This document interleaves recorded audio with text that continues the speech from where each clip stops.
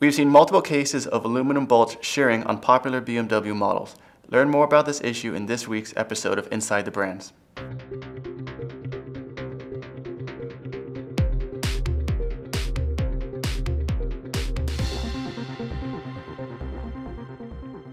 Hey everyone, I'm Alex Ragucci, Product Manager for CRP Automotive. Many professional repair technicians have seemed to run into an issue with the engine bracket bolts that come on the BMW N51 and N52 engines.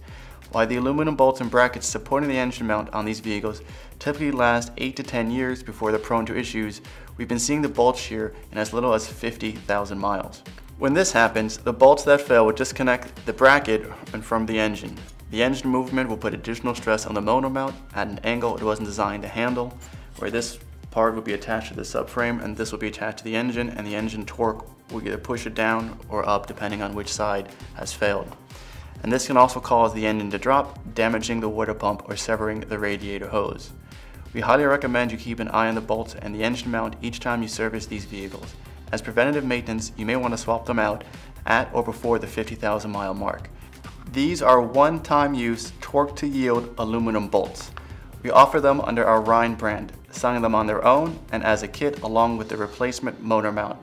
It is always good practice to change motor mounts in pairs. Along with the bolts and kits, we include the proper torque specs to help save time during the repair. And as always, if you're running into an issue or notice common failures you think should be shared with the industry, let us know. Maybe we can feature in a future episode to help get the word out. Thanks for watching. See you next time on Inside the Brands.